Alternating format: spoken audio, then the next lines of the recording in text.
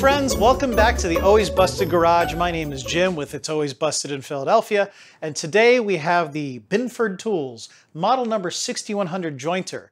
We're going to unbox it and take a look, but first let's go over some specs.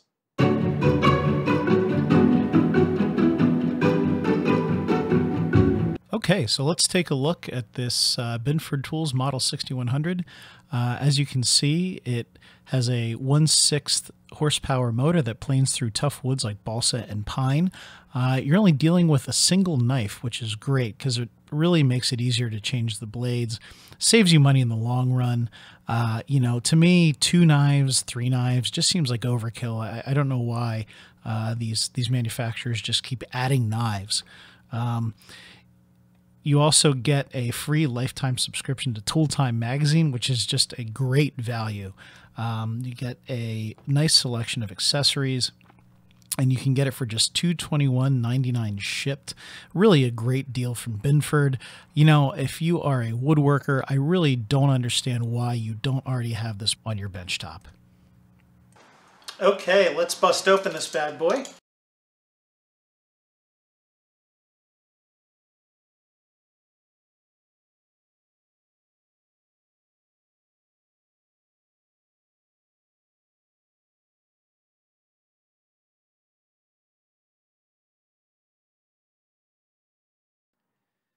Okay, so right here you've got your more power switch.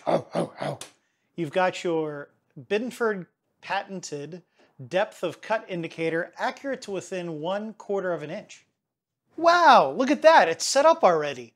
The BINFORD sure is easy to assemble. It's got a high quality, thin sheet metal blade guard that rubs against the table so that you know it's protecting you. It's got a nice cast Chinesium table that ensures relative flatness compared to the Rocky Mountains. It has a sturdy fence that only wobbles a little bit. And best of all, it sounds great when you turn it on.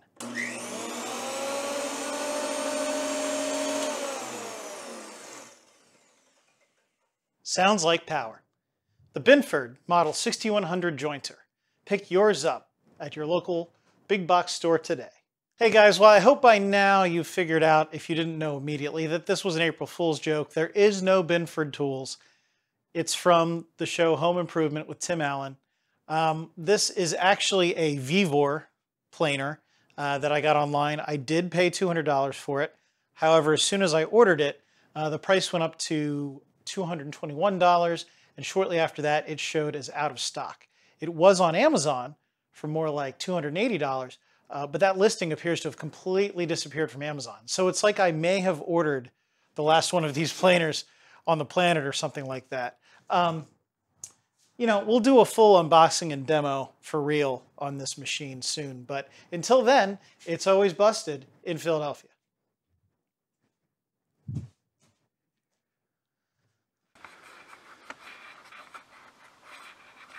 Where's the damn button to stop the recording? Hello, I'm Jim Davis.